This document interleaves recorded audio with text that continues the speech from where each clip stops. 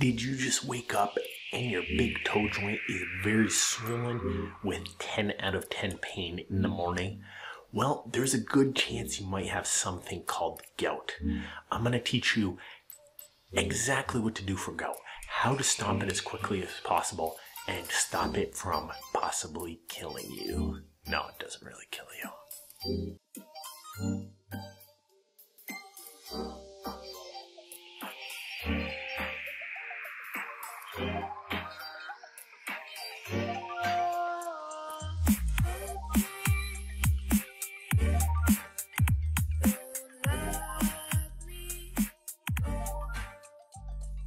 How dangerous is gout?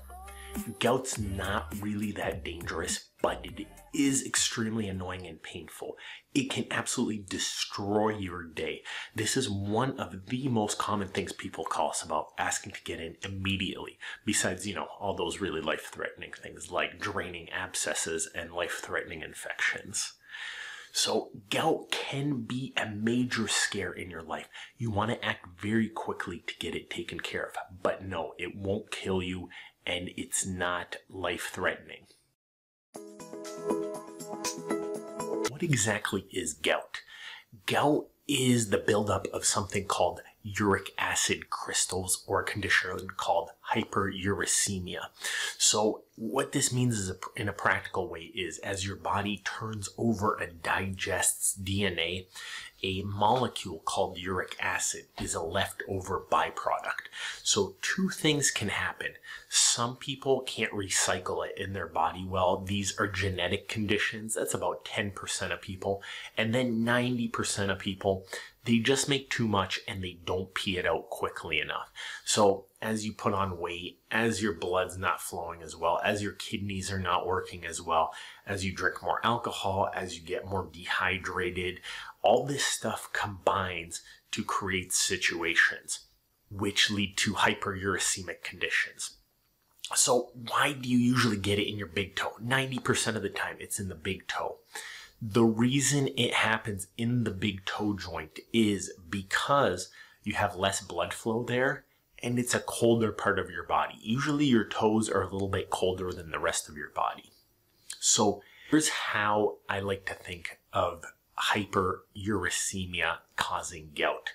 When you put in a sugar cube in a cold glass, it sinks to the bottom. Whereas you heat up that fluid, the crystals form back into the water and they disappear. So your big toe joint's a pretty big joint, far enough away from your body where the circulation's low and the crystal builds up in that big toe joint. How do we diagnose gout?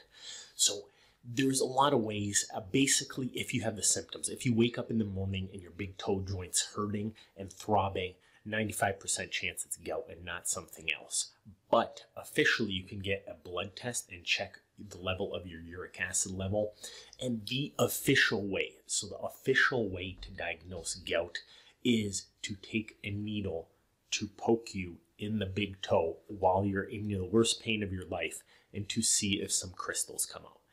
I would not wish that upon my worst enemy, but that is the official treatment option. So the first thing you're going to do is wake up in the morning and you're in crippling pain. So here's what you can do if you don't have any medications. Number one, grab a big bag of ice or a warm washcloth. Put it on the joint. For 10 to 15 minutes, elevate it as high as you can. Get your foot up in the air. Elevate that foot. Get some ice or a washcloth as you're elevating. These are the two best things you can do that are not medication based. So ice, elevate, and keep doing that until the pain goes away. You're going to have a hard time functioning during the day to get rid of this pain. So start working on it right away.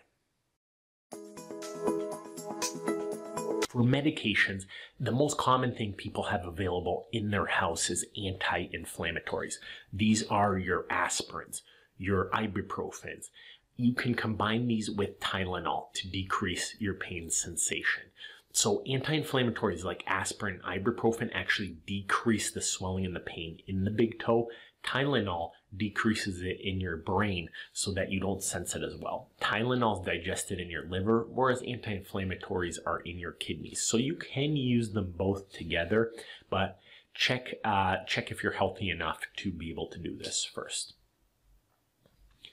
The next types of medications that you can use are stronger pain medications, but these need prescriptions from your podiatrist or primary care doctor.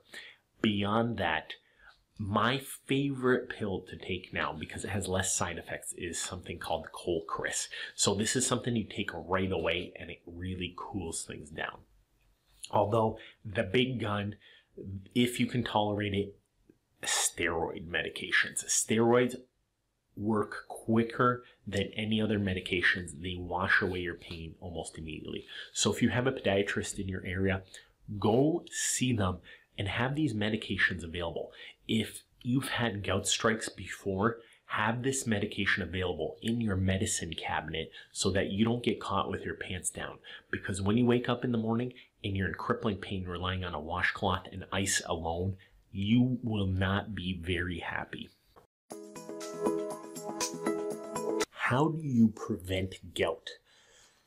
You gotta get healthy. This is the bottom line. This is your body screaming out for assistance. Most people that have gout have gotten older, have put on weight, their kidneys don't work as well, their metabolism doesn't work as well, they're carrying large amounts of tissue, there's not a lot of blood circulating through their toes. They might be drinking alcohol. They're eating heavy purine or meat diets. This is seafood, red meats, that kind of stuff. You got to cut that stuff down. You got to hydrate better. You got to cut down on the alcohol. Losing weight and getting to your ideal BMI would be the choice solution. This would help prevent it unless you've really spiraled out of control. At this point, you might need medications. If you have more than 3 gout attacks a year, the indications are a medication called allopurinol. This basically helps you pee out the uric acid. So this is a decent idea, but why not just get healthier? Get healthier, lose some weight, start eating better. If you are at the point where you have to start taking heavy duty amounts of medication to prevent your gout attacks, this is a wake-up call for your life to start improving. Granted, there are some people that do need medication because they have genetic differences, but this is proven to be 10% of people. If you're in that other 90%, get in better shape and you will not have to be on medications. You don't want to be on medications for the rest of your life. So this is the ultimate final plan for gout. Go see your podiatrist ahead of time. Get yourself some Colchris or some steroid medications available if you're expecting an attack. Having these to take right away makes your pain go away almost immediately. Then get some ice or a warm cloth towel. Elevate your foot and do that 15-20 minutes at a time as frequently as possible. Give your body about 10 minutes to bounce back in between. So take the anti-inflammatory medications such as the steroids, or you could take ibuprofen or aspirin. You could combine it with Tylenol, or you could take the steroid instead. Ice, elevate your foot, and you'll be feeling better as quickly as possible. Within about 24 hours, your pain should be greatly relieved.